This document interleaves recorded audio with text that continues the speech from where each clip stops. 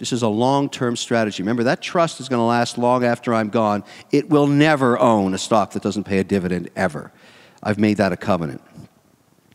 Now, when you think about investing, the only free lunch, and I tell this to people all the time when I'm teaching now, diversification is the only free lunch. Very often what people do is, and there's nothing wrong with being an entrepreneur, but you make a huge amount of your wealth in one concentrated position, and the minute you get liquid, you forget to diversify.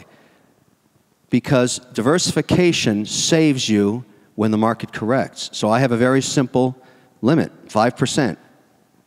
I will never own any stock. For example, 2 stocks that I've owned recently that have gone past this is Boeing and Apple. They both pay dividends. They've been very good stocks. Apple recently has rolled over. Boeing kept going. Another big move today.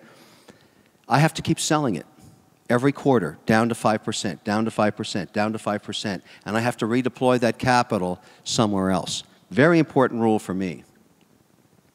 I never let any sector be more than 20% of the portfolio. I don't pick sectors. I don't guess which sector is going to be popular next quarter. Timing sectors is extremely hard to do. I own them all.